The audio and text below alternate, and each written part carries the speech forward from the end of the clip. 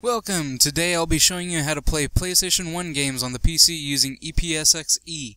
ePSXe is a PlayStation emulator for Windows and Linux operating systems. All instructions and links will be in the description for your convenience. The first thing you'll want to do is have the ISO file of the game you want to play. I can't tell you where to get the ISO files, but Google is your friend. Remember, you need an ISO file, so if you get a 7-zip or a RAR file like this, you can use 7-zip or a similar application to extract it. Also, real quick, if you're left with an ECM file or bin file and you don't know what to do, click on the annotation on the screen for instructions with that.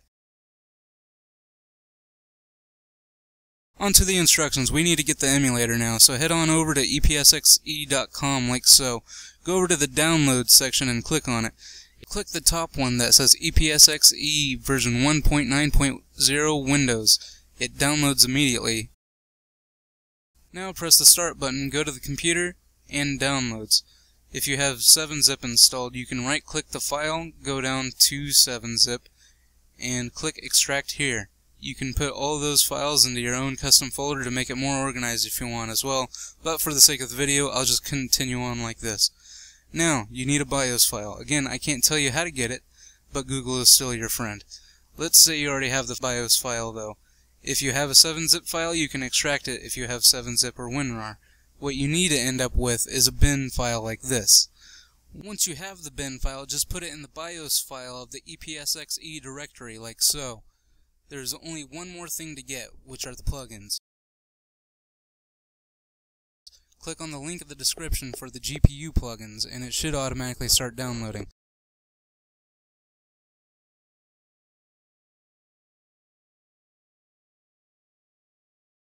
Now, open the archive and drag the DLL file to the plugins folder.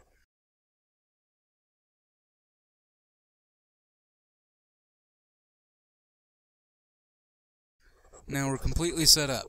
Double-click the ePSXe application. To ensure everything will work as planned, go to the Config and click on Wizard Guide. Here, just click Config and go to Next, and continue clicking until the controllers.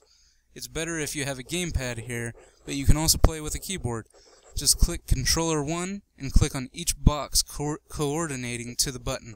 Just press that button on the controller, and if it detects it, it should change the value. Once you're done, just click OK and Next again. ePSXe should now be configured. Click Done. Now go to the file, click Run ISO, and choose the ISO file of your game. Now, your game should be running. If you want to increase graphical quality, which most computers can do these days, just stick around for a quick configuration tutorial.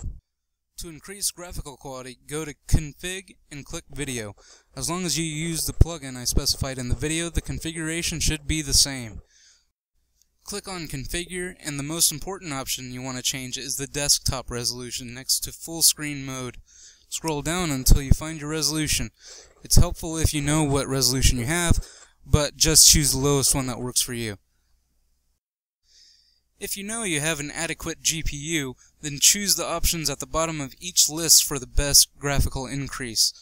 It's much easier to make these configuration changes if you know your specs, but if you don't know if your computer can handle the highest settings, it can still probably at least handle the nice option on the lower left. The miscellaneous checkboxes at the bottom are mainly for graphical issues that occur when you play the game.